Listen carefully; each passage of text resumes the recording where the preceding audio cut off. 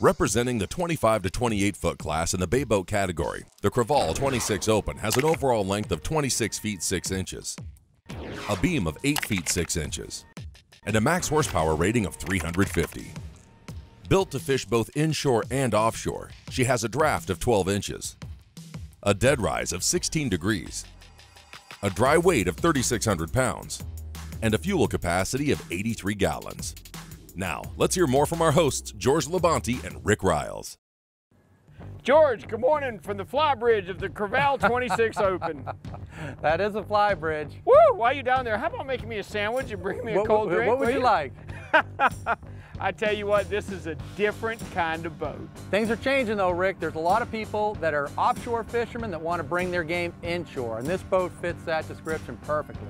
This boat has got a lot of wow factor. I mean, it's a trimmed out, custom looking boat. Why don't you climb on down out of there off your high horse and come down and we'll have a look around. Okay, you tell me I have to come down. You've got to come down. I'm on the way. All right.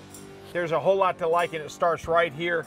I love the height of the bow. The trolling motor is the deadliest weapon that we've seen in offshore fishing in a long time, and you can't use one if your bow's too high. Absolutely. Well, this bow is just the perfect height for me. Let's talk about this seat right here.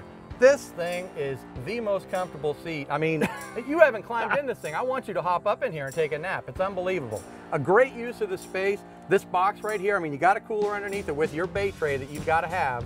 This thing does not get in your way at all. It's very easy to walk around. It's the perfect size, and I'm telling you, I have never sat in a more comfortable boat seat. And it doesn't take anything away from the boat. George, as we head back, I gotta show you this tower. That is not your average bay boat tower, I promise you. No, I've decided I've got to have a tower now. After seeing a few tower boats this year, and this one especially, I got to have one.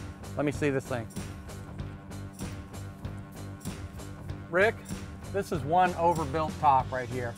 Tell me how you liked it up there. I liked it, and the thing I like first about it, George, is the integrated steps. You don't even see them. It is so easy. The steps come up the side here. Talk about that electric sunroof, right? Crevalle has done something very clever with that. Putting an electric sunroof is just ingenious. You know what, a tower is really important for a boat like this, Rick. It's useful offshore and inshore. If you're running on the beach, I mean, whether you're cobia fishing, tarpon fishing, whatever you do out there, you can see it all from up there. It's really key as a fishing tool and a navigation tool. You've got duplicate of everything up top there, incidentally. There's a 7-inch repeater up on top. You've got controls for the power pole, all your switches up there. This hardtop is not the only thing that's really impressive about it. What sits underneath it, this console is absolutely beautiful. How do you like the trim around your dual screens? I mean, that's just beautiful. And this isn't not thought out. This has everything you need to hold your stuff here, including a lip to keep it from falling back on you. There's a bunch of room to store stuff inside this console. You can put a porta potty down in there. There's room for that too. There's tons of storage, access to these systems. Back here, this helm station, super comfortable. Again, well thought out. You got, I mean, the standard arrangement there. You've got a nice cooler on the bottom under a sliding track, rod holders across the back. But these seats, this upholstery, super plush, very comfortable to drive from. If you want that bay boat characteristic in a boat, when we move to the back of the boat here, you're going to see a beautiful casting deck. Let's take a look at this.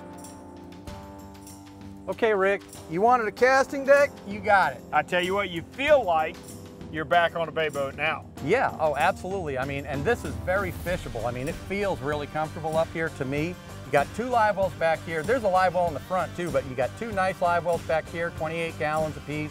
You've got your seating back here. That has to go somewhere. You take that, put that stuff underneath it, make a nice casting surface. It's very easy to walk around up here.